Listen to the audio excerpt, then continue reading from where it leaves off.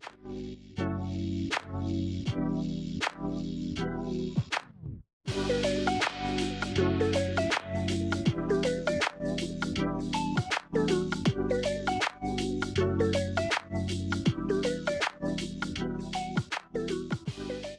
right, well, good morning, New Life family. It's me, Danny Moore, our Worship Arts Director, with Pam Capes, here out in our new garage that we have been slowly building throughout the summer season. And here coming into the fall, we're going to really try to get it wrapped up. If anybody's interested in helping out, October 1st, we're going to have a big work day. We're going to get the roof on here and finish up some odds and ends around everything. So if you got a hammer or a drill, let me know.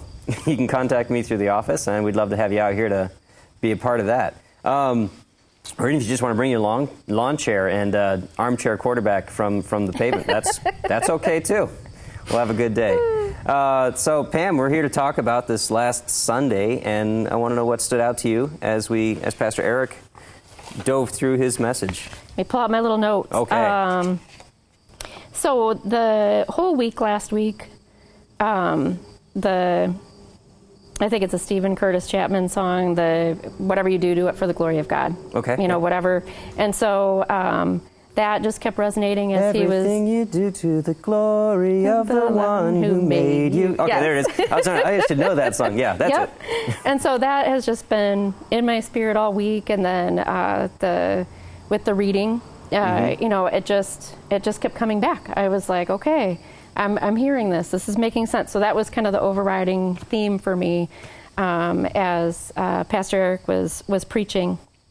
And he also, when he was talking, I also thought how Psychology 101, you know, Psych 101 just kind of disappears in the culture nowadays. Yeah. When he was talking about how, you know, there are things that you might say that I would disagree with and vice versa. And in this season, then I don't talk to you anymore because you and I are not on the same page. We're not identical twins, and therefore we cannot get along anymore. And what shocks me so much is Psych 101, that's the definition of anarchy. If you are always doing what's good for you and I'm always doing what's good for me, it's not only is it countercultural and anti-community, but as a Christian, it is anti-unity. Yeah. We're supposed to be one, and all of the things that we see in the world right now should pass away, and we'll know they'll pass away. Right. And the Scripture is standing true and telling us to be submitting to one another. So that whole thing, I was just like, that's just the definition of anarchy. If you want to look at it from a secular perspective, and then from a Christian perspective, that is the antithesis of what we should be doing with one another. And so I like the way that he talked about submitting and obeying in order to support the weakest member of the weakest link, and that spiritual maturity is when you come out of the law into the grace of love and gospel, which I thought was awesome. Yeah. So we can get so fixated on drawing the boundary lines of what's good and what's bad, what's right and what's wrong, that we miss out on the grace of the acceptance of, you know what, these are the rules, and we're all going to try to keep the rules, but if one of us makes a mistake or gets lost in the weeds or, you know, whatever, you know, there should be grace to get out of that, to find our way back onto it. So, yeah, no, I think that's great. And even the people that aren't within... you know, that are not yet members of the family. They haven't quite gotten the good news yet. That passage, and it might be in Peter, 1st or 2nd Peter, where it talks about talking to unbelievers with gentleness and respect. And in my, probably the last 5 or 6 years, I'm almost like those should be in caps because, you know, we don't want to share the good news like a fire hose to the face. We want to share good news with gentleness and respect. And I think Mitch's sermon was really, at least it hit me, that it's much easier for the unbeliever, as it's common sense, to see your actions and recognize that they want to act like that, and that that truth is being carried out in the way you live your life. And you love them up with gentleness and respect. Yes. So. No, that's great. Yeah. So where was a moment in here, you talked about how Eric drew a pretty good line between, law and gospel, and where was something in this talk or in this scripture that you really felt the law, the Holy Spirit kind of convicting you of something? Right from the get-go. Yeah. That just because it's lawful, yeah, does not mean that it's a good idea. And I think that the world has paraphrased that and saying just because it's good doesn't mean you should. Right. Which isn't necessarily the same. Yep. The same inclination, but I think we go back to the litmus test of God's love letter for us, and if it's not scriptural, it doesn't matter what the law says. That is the ultimate authority. That is where we go back to and we say, it might be legal in this world, but anymore, when I look at the stuff in this world, half the stuff that I'm seeing, 10 years ago, if you would have told me, hey, by the way, did you know that this, and this is going to be going on? I'm like, no, Twilight Zone, are you kidding me? Yeah, exactly. Yeah. So less and less, as I see the laws diverging, I guess, from what is intended from God, I'm far less likely to say, well, it's legal, so it's cool. Right. Right. There's, it feels like there's definitely been an agenda going on, and I don't want to get political conspiratory, but there definitely has been like this very heavy shift, sliding towards a liberal nature, a liberal mindset of this openness, this freedom to explore and go ahead and poke the edges, and hey, let's take 3 steps outside and see if we die. And we're like, oh, it didn't kill us right off the bat. I guess we can go another 3 steps. That whatever. So I think the culture has tipped that way, but it doesn't scare me because all of human history has been a rocking back and forth, and I get especially interested when everybody is thinking like these are new ideas. No, we're just as stupid as we've always been.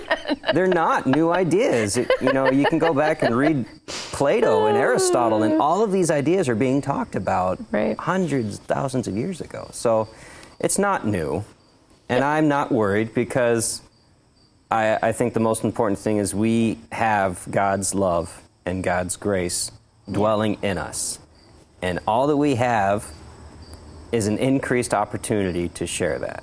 Right. I think that's the only thing that we need to worry about is the way that I'm going to respond to all of this seeming chaos. Am I going to respond lovingly? Right. Am I going to respond with grace and hold on to truth? And how can I share truth lovingly and gracefully? Right. And I think that's what we have to be the most concerned about. Not where's the world right now, because the world is constantly going back and forth over the millennia. And what has to stay consistent is, are we being loving and being graceful as we seek to share the truth? And to use old school words, paganism and idolatry are not new. Not new. So, and that's what it goes back to. If it's really good for you as an individual, and you think it's a really good idea, then you go back to Scripture and you say, I don't know that that's such a good idea. And even though that, everything is being, thought of as okay if it works for you, and respecting your rights as an individual, you just take it one step farther and go, but God's not that's not really where we need to be. Yeah. So, is that the most important thing for us to be focused on? Right. Yeah. And that's one of those things, like you said, you don't want to get political, but as I was, and I don't remember who said it, and I wish I could give them credit, but they said, when you take a step into Scripture, you recognize it is always God against the human governing entity. And those two things rarely come together. And when they do, things flow so smoothly. But it always comes back because of people's self-interest. They're like, you know what? Like a 5-year-old, I don't want to, and the answer is no. When you start to see that push against, what God wants for us to be in harmony together, and unity together, and community together. The rights of the individual, the desires of the individual, it just comes back to worship of self. Yep, that's exactly it. I think as Martin Luther said, the human heart is an idol factory, and we're constantly coming up with ways to idolize ourselves. I have not heard that before. That is so good. It is so good. It was either Luther or Calvin. It was one of those two guys. I can't remember exactly who it was. Eric I'm just would having know. a vision of your factory, churning out. Yeah, right? Yeah. It's just every day we have to actively go in and shut that thing off. Right. Because every day as soon as we wake up, it's going to be whatever I want. Right. Especially early in the morning. You got to make a conscious effort to shut that down. So yeah, it's that was really a big part of what I heard Eric talking about, where the law reached me. And I got to hear it twice, because I'm here twice. But he talked about people pleasing, and I was like, oh, that's me. And I love that he took the time to point out the fact that that's really selfishness, because I want people to like me. And so how can I please them so that they keep liking me? And I'm, a lot of times, not doing what I want to do, because I feel like if I do what I want to do, then they're going to be mad at me. And then I'm going to spend all of my time trying to not make them mad at me, even though, not necessarily even what I want to do, but what I know is right. Right. What I know is the truth. And I'll lean away from what is like a definite, what I know, if there's A, B, C, and B is the right choice, but somebody really wants A, I'll give them a little A. And then somebody over here wants a little C, who's like, well, you can have a little C. And now I'm like, oh, where'd my B go? It's very, that's a big temptation for me to do. And I'm thankful that Eric pointed out that that's really actually selfishness and not sacrificial love at all. I think that's I'm a very visual person. Yeah. And so for me, there's always too much of a good thing is not necessarily a good thing. And so, not that I consider God's word to be I won't go with tightrope. I'm going to go with a path, right? Okay. You're walking on a narrow path. And when you think that you've gotten to the point where you're like, okay, I'm doing exactly what he wants me to do, then there's that temptation that kind of leads you off of that direction. And I think when you do things with a pure heart and pure intention, and so I too was grateful for that heart check to just say, okay, when I've done X, Y, Z, if I couple that with do things in secret so only my Father sees, and do not be the Pharisee on the corner with the the big loud noise saying, look at what I've done, and even one other person recognizing what I've done, like I don't want that blessing snatched out of heaven. I want it to be something that I've done with zero accolades, acknowledgement, whatever, because I did it for the glory of God. Yep. Amen. There was one time I was texting with someone, and I don't want to say who at all, but I don't remember what we were texting about exactly, but in there they dropped in like, you just don't know what you've done for me and my family. And I was like, I didn't say this, but I thought it was like, you're right, and I don't want to know. Yeah. I really don't want to know, because I don't want to think about that I did anything, but God worked through me to bring about whatever. And my participation in that only goes as far as God allowed me to do this. Yeah. Because otherwise I'm going to start thinking like, wow, I did that? And I get puffed up so fast, and I have to check that. So, I just told them, well, thank you very much. I'm glad I got to be a part of it. And I checked my ego at the door there. But it was when you're in ministry, you're, and we're all, by the way, in ministry. We are all ministers of God's grace. But when you're like in a specific role of being in the church ministry, it's really easy to. Because it's just your day-to-day work, but you just want to you want to do and you want to do and you want to know that you're making an impact, but at the same time you don't want to know that what impact you're making, because then you start thinking like, oh wow, I did that, and no, I didn't do that. God did that, and He let me help Him do it. So it's so true. It's such a fine line of so easy to Yeah. I also think of like a bowling alley. Yeah. Please put those bumpers in. Yes. So that I, cannot. Yep. Yeah. Absolutely. That's a great one. That's a So- great analogy. So Pam, where was somewhere where you felt the gospel really break through? The love of God shine through? Two things when he specifically said you're looking for and I think of this in the context of Pastor Phil has talked a number of times about having a beer. Yeah. He said my family, would have a beer with dinner or watching a game or whatever, but when my uncle, who was an alcoholic, came over, none of us drank. Yeah. And so when he talked about, just looking out for the weaker person, when he was talking about the meat that could be given to you that you could consume because it was a good thing, but if it was something that was going to be sacrificed to idols, you recognize that there was a difference between those things, and to have your behavior reflect what would glorify God so that you could speak to others through your actions. I thought that was a really good moment. And then when he was wrapping it up and saying, spiritual maturity comes when you have demonstrated all of these things in a loving manner. And that, I think, is a big challenge, and it was a great reminder, at least for me. When you know the truth, it is hard to not slap somebody with it. You know what I'm saying? And just because it's true, and there's scripture in regards to that you can share the truth in love with people.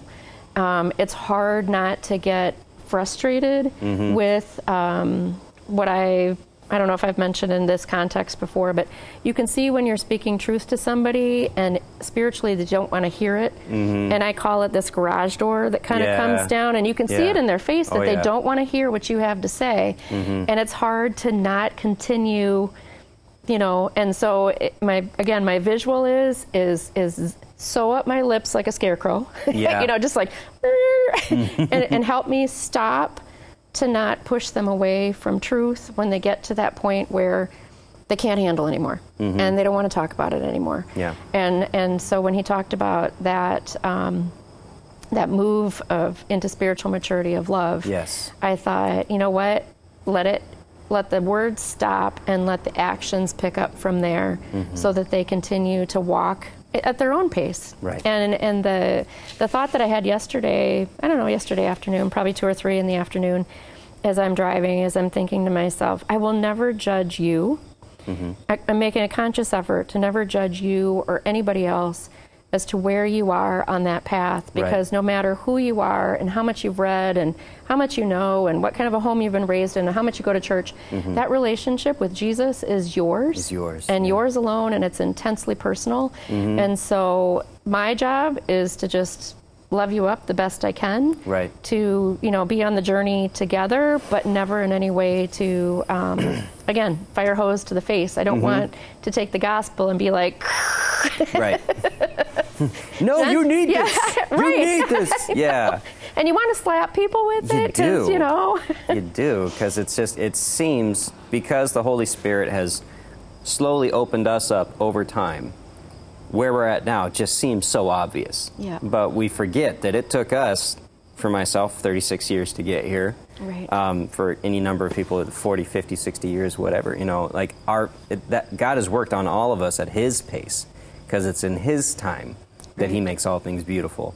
And so we just have to be willing to let God take His time, but be ready to move when the Spirit says move. And so, I agree that when you see that wall just coming down, okay, now's not the time.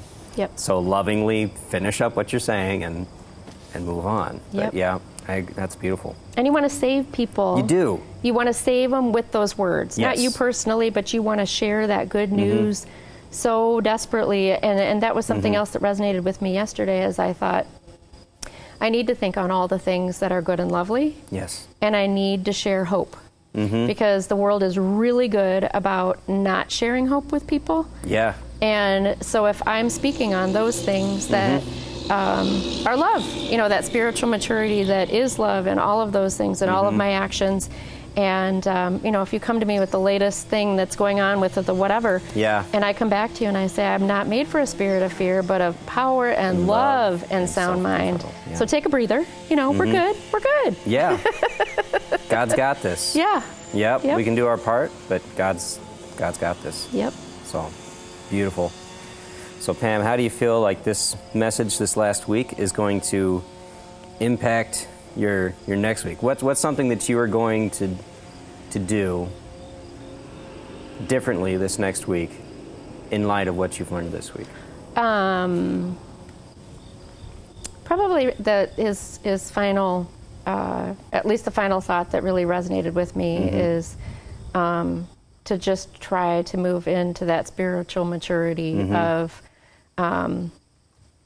receiving that and saying, yeah, you know, I'm going to walk this out in everything. I'm going to walk everything out in a loving manner, in a patient manner, but also an honest manner. Because I have the tendency, because I'm a people pleaser as well, not so much in my actions, but I a lot of times will not say something because I don't want the backlash. Right. And so I'm a kind person, but I avoid conflict. And wow.